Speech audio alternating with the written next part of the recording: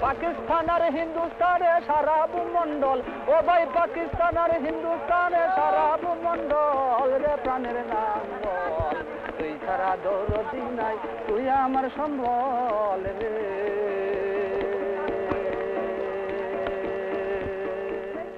In July, in the Mymensingh area of East Pakistan, the winds blow from the southwest, bringing rain, covering the land, bringing life.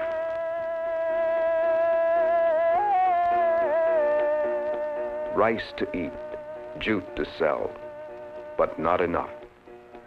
In Pakistan, in one half the world, even the best harvest does not rid the land of hunger. There are more bushels of rice now, but there are even more mouths to feed. The hungry world today could become a starving world tomorrow, unless this Pakistani farmer and millions like him can be helped to produce enough to eat, enough to sell, enough to buy tools, enough to raise children who will not die from curable disease, enough to carry a man into a world where the land and the traditions of the land do not make slaves of men.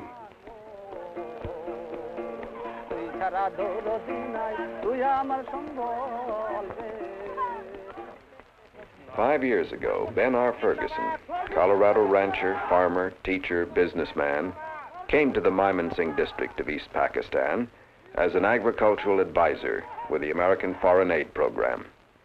How are you? Okay. Huh? The TAO. Back home in Colorado, I learned that agriculture is not just planting and harvesting. It's a way of living, a way people have to get along. I knew if I was going to accomplish anything with the farmers, I would first have to understand how they handled their problems.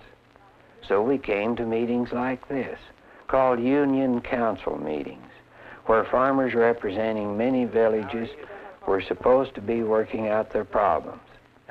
But we found the farmers were not getting the help that they needed, and they didn't seem to be willing to help themselves. I came to East Pakistan from America at the request of the East Pakistan government. I want to point out a few things that we must do in each union to bring us up to a surplus in rice where everyone is well fed and we can have some surplus rice with which to export and to sell. How do we do that?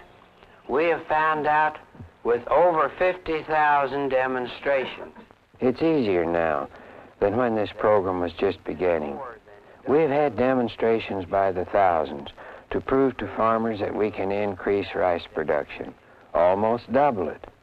We've simply got to get him to believe that he can do it. No one has to convince him that he needs to. You can do it or not. No one is forcing you to do it. You're doing it only because you want to help yourself in all of the phases of rural life and rural living. But everyone must remember, this program is for you. It's not for these people, and it's not for me, but it's for you. And you'll have to make your decision today. You can have a discussion when these gentlemen get through whether you want to proceed and participate in program building work. Thank you very much. Since he began, Ben Ferguson has worked closely with his Pakistani counterpart, the district agricultural officer in Mymensingh, Mr. Saiful Haq. They call their work program building. At a first meeting like this, we've got to overcome their skepticism. They'll ask if we're here to raise their taxes or to take away their land. We've got to get them to ask why they can't produce enough rice to fill their stomachs, why they can't read or write, why 2 out of 3 babies die before they're 5 years old.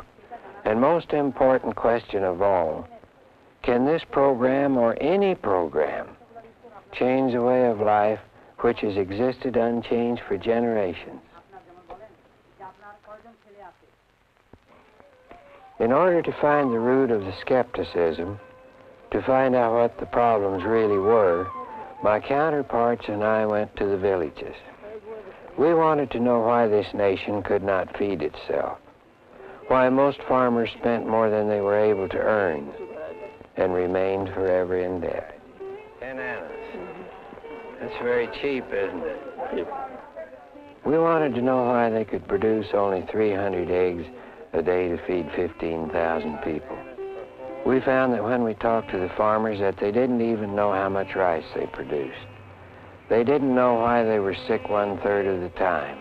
Most farmers couldn't even remember when their last child died or why. We had to get them to begin to think about their problems, or they'd never begin to find the solutions.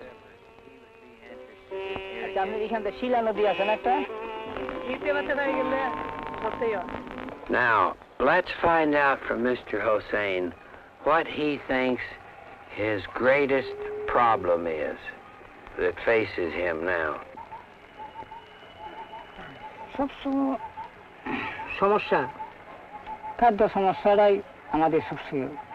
Eventually, he'll either lose his land or have to increase his income. Then if he gets irrigation, he will use fertilizer, line sow, he will do it. weed and mulch, Yes. preventative plant protection. Preventing does that. Yeah. Well, that's good. Glad to hear you say that. The way it stands now, he has lost 4 cattle within 15 over a period of 15 days. Yeah. When did it die, Chairman Sahib? Yesterday? Died yesterday. 4. No. He has got only one and he is just depressed. He cannot do anything, any farming. He needs more bullocks to replace these. I would like to offer a suggestion. I think if this gentleman will go to the manager of the ADB and tell him what has happened, that they have a contingency clause. We found that when the farmer didn't know answers, he got to thinking. He realized there were a lot of things he didn't know about himself. He began to think about his whole way of life, a way of life that has taken generations to evolve. And for the first time, it struck him that he might be able to change it.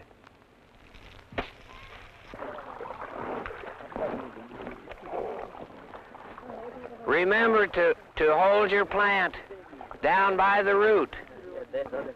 Hold it down, that's right. When AID hired me, my job description called for me to help train 1,200 agricultural extension agents. The first thing that Saiful Haq and I learned was that we had to move their training out of the classroom. These fellows had to be able to work in the mud with the farmers.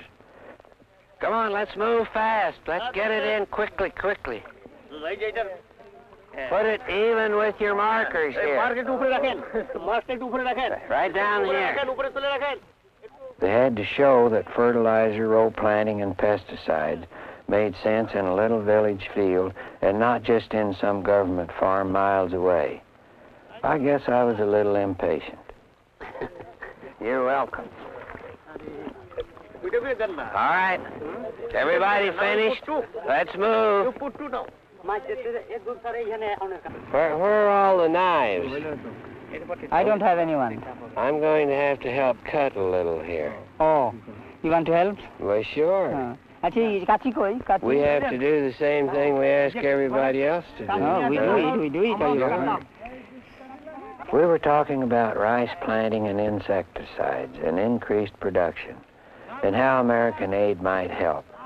But we were talking about a larger idea, too, about how men could help themselves by working together to help one another. Saiful, you better move over a little because I really take a swath when I cut here. You might lose an arm or a leg, or a finger. You can tell the ones that are real farmers and the ones that have never done any work. Yeah. There's There some are of each. some of each, but mostly the farmers. The farmers, though, you can pick out. These other fellas, some of them don't even know how to cut grain. Yes. They have just come. They're worse than you and I. Yes. Yeah. 1, 2, 3, 4, 5. 5, 6, 7, 8. So it'll average about 80. 80.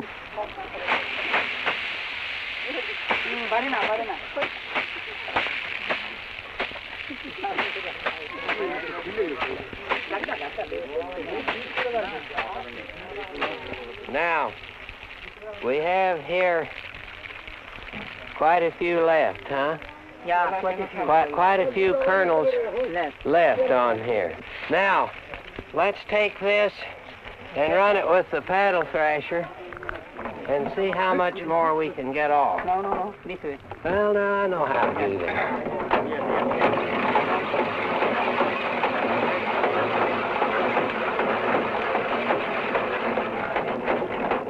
Now, you see, there isn't a kernel left. 100%, cent percent. All right, let's open this up then like this. The techniques and the tools we began with are simple but effective. This machine costs only a few dollars, yet it can get twice as many grains from a sheaf of rice, possibly the difference between hunger and a decent diet.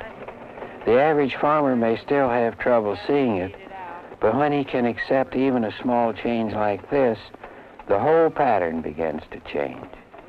Now you see, there's a simple technique to this.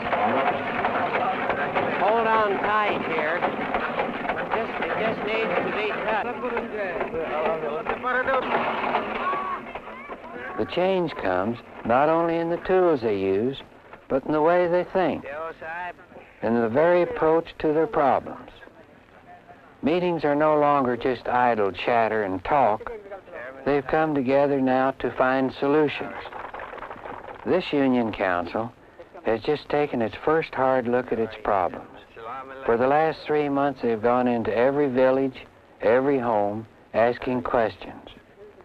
You have had your initial meeting, have decided that you wish to take up program building, and now you have completed your survey, is that right? Yeah. The reconnaissance survey has been completed on how many farmers? How many farmers? How many farmers? 25. 225. 2025. 2,025 farms have been surveyed. We know now pretty well what our problems are. Now I would like to ask these people what they intend to do about it.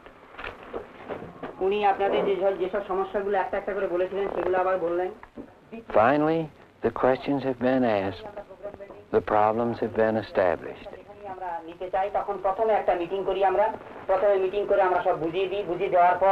How do they think we can solve these problems?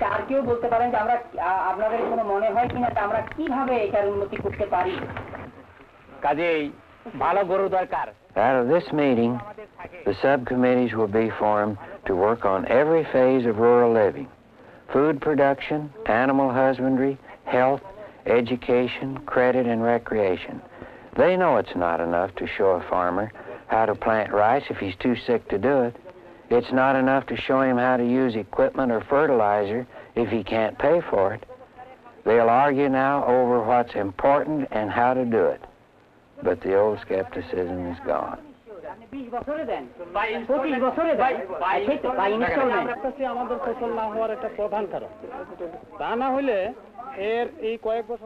I think the most important step in the pattern of self-help is when my Pakistani counterpart takes full charge. I would like to take... I've worked with Seifel a long time, and I know he's more than able. And sometimes I think that if I left now, I'd hardly be missed. except maybe for friendship's sake. We're a long way now from where we began, wondering if the farmer would help himself, if he'd accept the program, if he'd accept us. When we first came to visit, they didn't even offer us a three-legged stool to sit on. Now it's hard to get away. I will request you to have a cup of tea. Oh, we should go. No. Maaf nahi karenge. Well, do you think we have time? Yes, you can have for 10 minutes. But 10 minutes, no, 5 minutes it requires, 5 minutes. 5 minutes. Not more than 5 minutes. Well, that's it. Yes. I know you're Yes, 5 minutes. Just going to 11. Okay, but we must hurry. When they invite me to tea, it's not just food, but hospitality they're serving. So I can't refuse, even though I'm not hungry. These farmers probably haven't had anything but rice to eat for 6 months. When they take what little money they have to buy some fruit and sweetmeats, the simple cup of tea becomes a pretty important thing. After tea, we rush over to the line sewing demonstration. The farmers on the crop subcommittee are showing other farmers what months before we had shown them. And of course, we cannot leave without that simple cup of tea.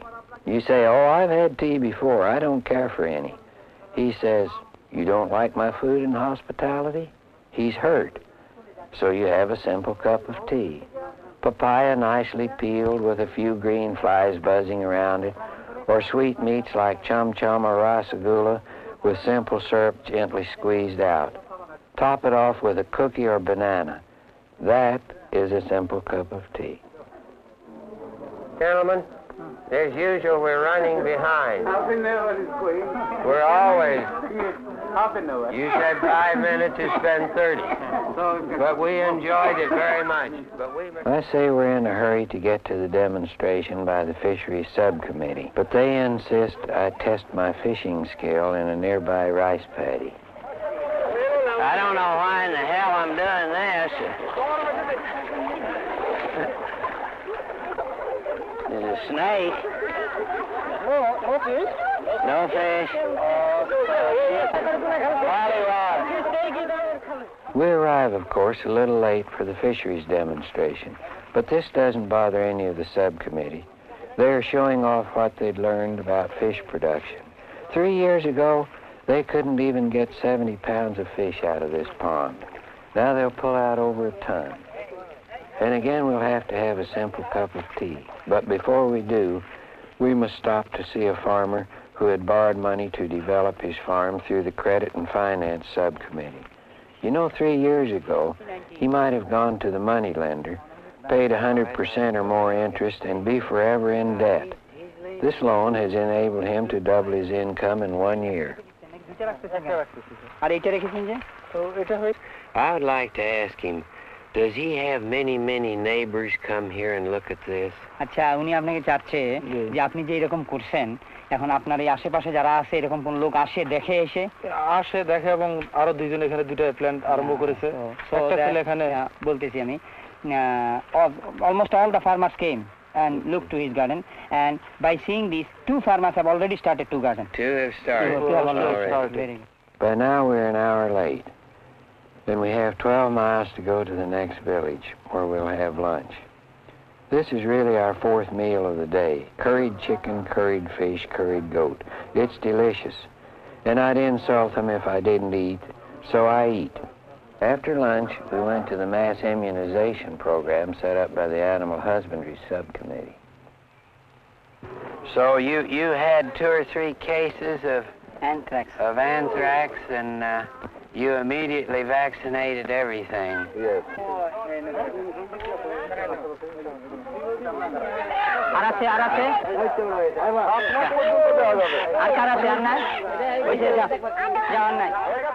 By 4 o'clock, we've had 5 meals. But in the next village, the chairman of the Union Council insists that before going to the Hadu-Dudu game, set up by the Recreational Subcommittee, we have a simple cup of tea.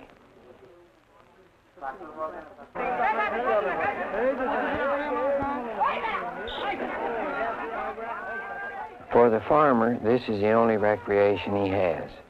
It requires no ball or bat, no equipment of any kind. They can't afford any. Kajikonda winning? Yeah.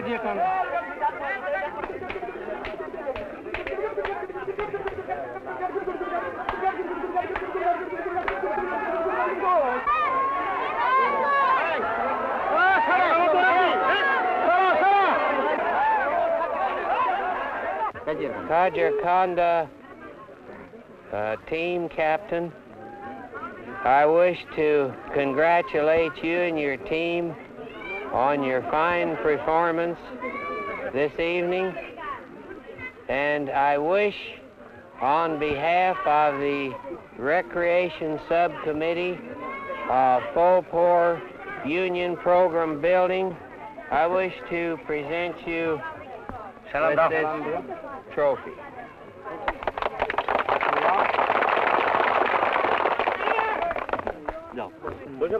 I wish to also congratulate you and your team for a fine performance, and I wish to present you the consolation prize.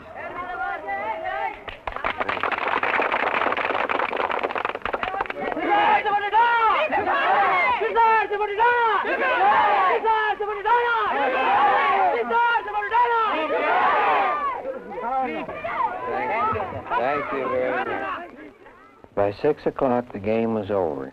Again, the cultivators went out of their way to provide us with curried beef, curried chicken, curried fish before we visited the night schools, organized by the Educational Subcommittee.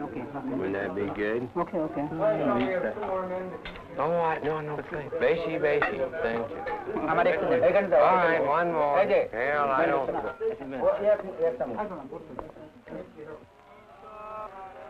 The best hope of this nation lies in the education of the children. How many children does this man have?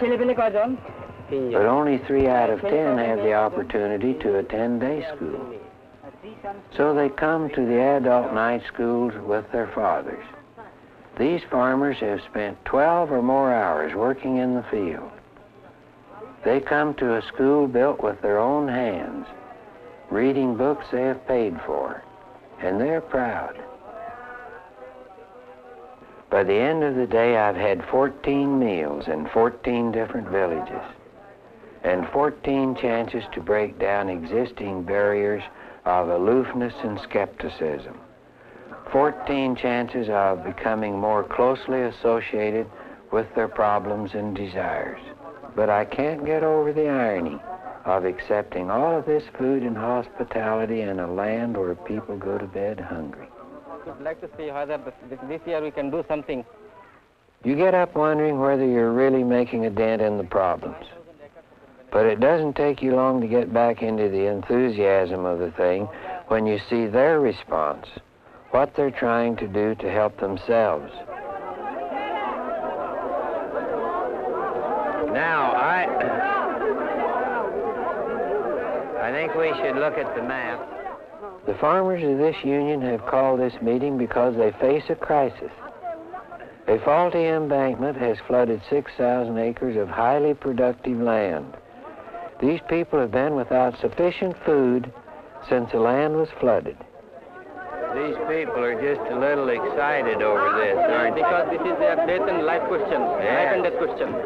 They're at a point of starvation if this thing isn't corrected. Because you see, A few years ago, these people wouldn't have come together to solve their problems. But they've learned a new way of thinking. They're willing to act. Voices which were silent speak out now. Hands once tied to a plow now point to a plan to drain and reclaim this land. But they feel they need government help. There is a point at which men must work to solve their own problems. But there is a point at which greater resources, local, national, or international, must be brought in. At this moment, government help is important, but it is also important that these people go as far as they can on their own. এইখানতে Is this the এই যে বড় Brahmaputra একটা over here? সড়কটা পাশে পড়ে ব্রহ্মপুত্র কোথায় Brahmaputra Now, I would like to ask you gentlemen a question. In case we cannot get money from WABTA or from Works Program to re-excavate the Coomera Col and install a sluice gate, would you people all be ready to join hands and do it ourselves? সবাই বলেন Very good. Thank you very much. they all accepted All very good for us. Well, should we proceed now, Mr. Yes, sir. Huck?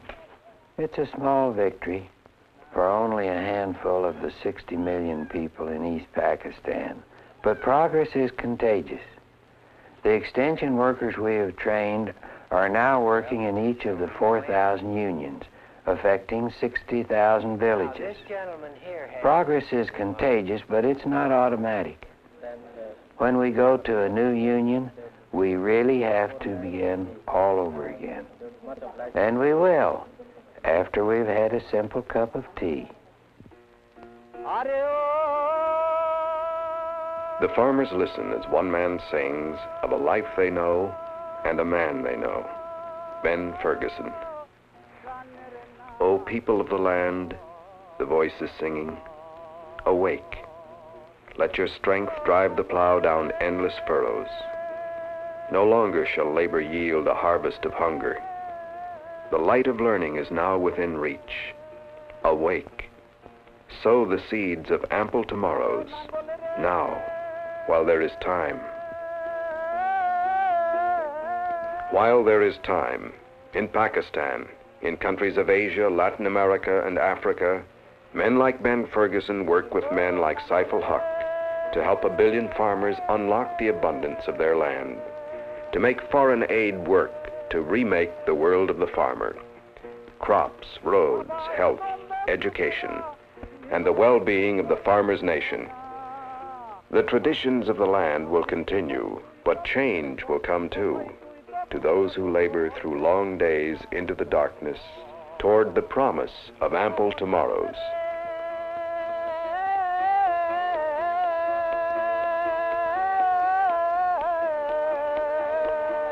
Pakistan আর হিন্দুস্তানে সারা ভূমণ্ডল ও ভাই পাকিস্তান আর হিন্দুস্তানে সারা ভূমণ্ডল রে প্রাণের নাম বল তুই ছাড়া দৌড়তি নাই তুই আমার সম্বল রে